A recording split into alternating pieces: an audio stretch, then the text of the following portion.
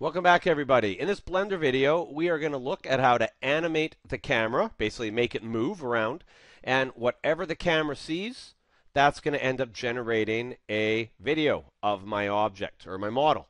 Now, what you need to start is you need a model. I'm just going to use the cube, and you need a camera in the world. Later on, I'll show you how to do it if you have more than one camera. So, here's one thing you have to know before we start. When you have your camera, if you ever want to know what it's looking at, you hit 0 on the numpad, and that's what happens. And then you press 0 on the number pad again, and it comes out. If you don't have a number pad, you can also go View, Camera. View, Camera. Okay, so let's get started. The first sequence I want to do is I want it to be the camera panning the cube left to right, and it looking good. So what I'm going to do is I want the camera to start somewhere down here. So that's going to be my first step, is I want to move the camera in the world sort of to the same height, but I want it to be over to the side. So let's put it right here, and that should be a good place to start. Now the angle of the camera, it's really weird. What I'd like to do is get the camera looking straight forward, so over towards where my cursor is. An easy way to do this is to reset the rotation and then rotate the camera. So I reset the rotation by going Alt-R.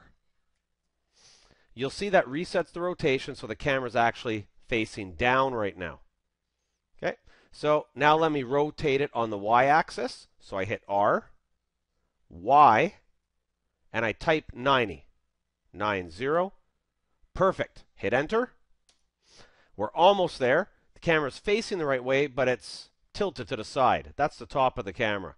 So what I want to do now is rotate it on the X-axis. So R, X, 90, Enter.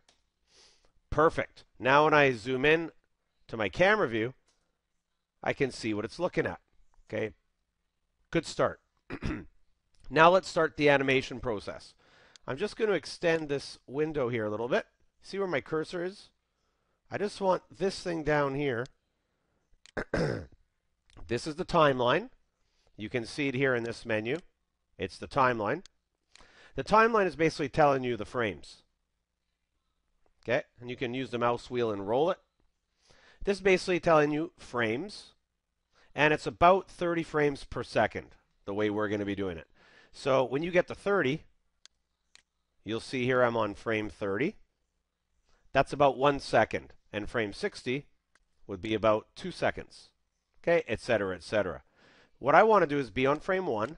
So if you want, you can even just type 1 in here to make it easy. And I want to put the camera where it should be in frame 1.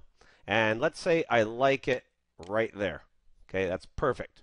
What I want to do is I want to record the rotation and the location of the camera on frame 1. This is how you do it. Go to this thing here. This tells the program what it should record. We're just doing simple stuff here. We're going to use location, rotation. Now, that's one set. Once I set it once, you won't set that again.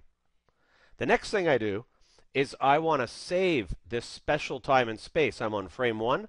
I want to save this frame, and I do it by hitting this thing here, key. And the symbol's a key because it represents a keyframe. So when I hit it, you may notice that a yellow bar appeared here. That's letting me know that frame 1 is now a keyframe.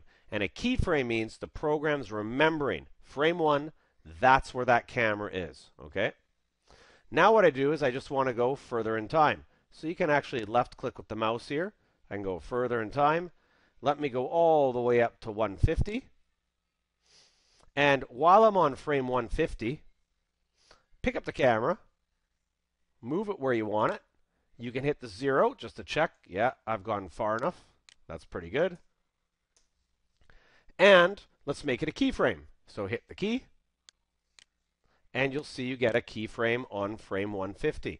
So what I have here is I have a keyframe on frame 1, I have a keyframe on 150, and the program, if you left click with the mouse and just drag, the program fills in all the spots between. And we have our animation.